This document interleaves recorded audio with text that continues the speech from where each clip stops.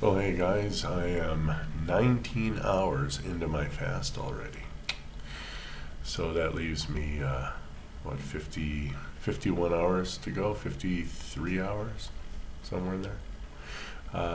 Got to bed about quarter to 11, woke up at 7:30,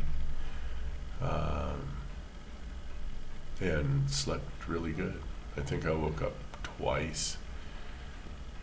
I just popped awake and then was able to go to sleep again. Again, my grandma said, if you have a tough time going to sleep, just pray a decade of the rosary. Or she used to say decade.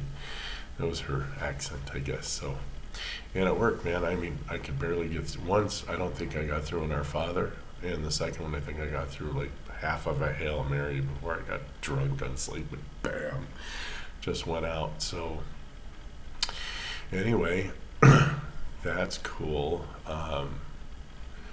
Getting ready to make my coffee, and today I'm going to do some upper body HIIT, just some push-ups, just beat of the W, man, you know, beat of the wall, bees to the wall, right?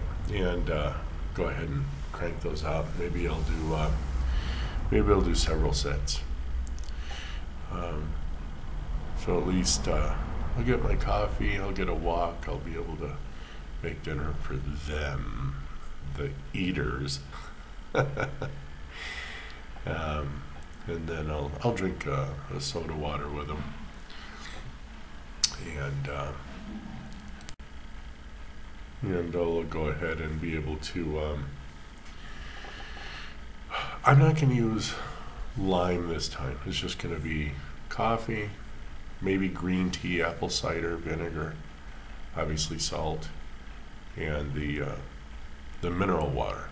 So I guess mineral water has minerals in it, so I'll probably be able to keep up on some of my electrolytes. But 3-day fasts, I've done them. They're not excruciating.